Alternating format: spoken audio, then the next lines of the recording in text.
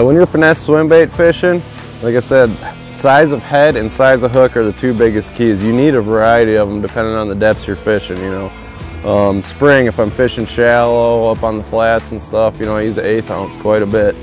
1/4 ounce is probably the best all-around go-to size just in general. And then, you know, if I'm fishing deep water, I got 3/8 and half. I can fish that out to, you know, 25 feet of water. But all the Goldeneye swim bait heads come with different size hooks in them. They got them 3/0, 4/0, 5/0, and I'll base that to match my bait. This one happens to be a 3/0. It lines up real nice with the 3 1/4 inch swim bait, and that's probably my #1 thrown size. Day in and day out, largemouth, smallmouth spots. That's just the best probably get bit combination you can have.